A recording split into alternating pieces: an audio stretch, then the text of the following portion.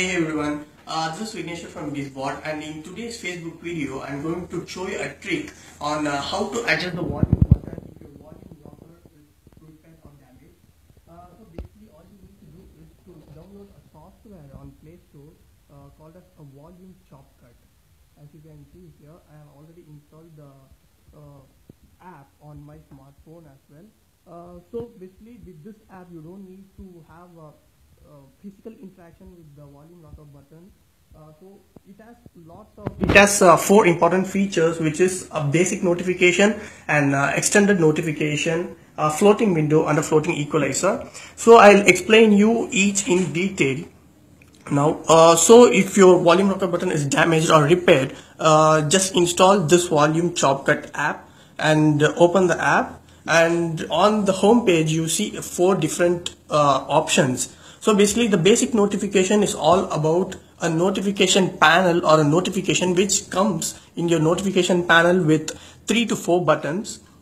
It's worth mentioning that it occupies a less amount of space on the notification panel, and here in this extended notification you will have 3 buttons including a volume up, down and mute, and the third option is floating widget, which will be a convenient option for you, I would say. Like if you're playing a game or if you're watching a movie, and if you want to adjust the volume, or if you want to like increase or decrease the volume, the floating widget comes handy, I would say. And so this is the most important feature of this app. So let me show you how it works. So basically if you switch on or you tap on the basic notification, you will get a notification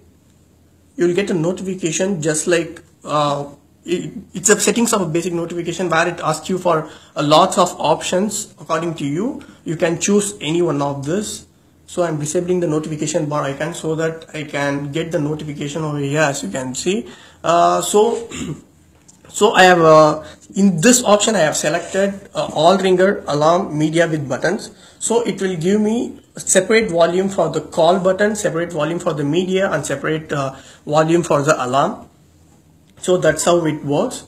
If you don't want this basic notification, and if you want to keep your notification simple, you can go for this green button theme or extended notification, and it has a theme as well, which comes with Kit Kat or Lollipop. So I'm selecting the green button theme over here. So as you can see here, we have just 3 buttons, which is volume up, volume down, and the mute button where I mentioned earlier.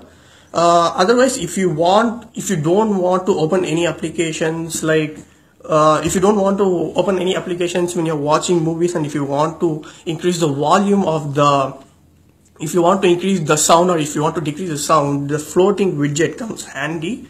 So basically, like, hold on to it. So here is the floating widget, sorry.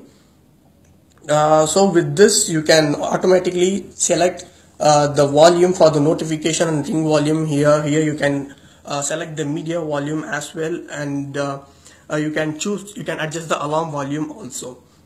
So I would say if your volume rocker button is damaged or repaired, just install this app and choose the floating widget, which will be convenient for you. You can work on it without any hassle. So this is Vignesh signing off. Stay tuned to GizBot for more such videos.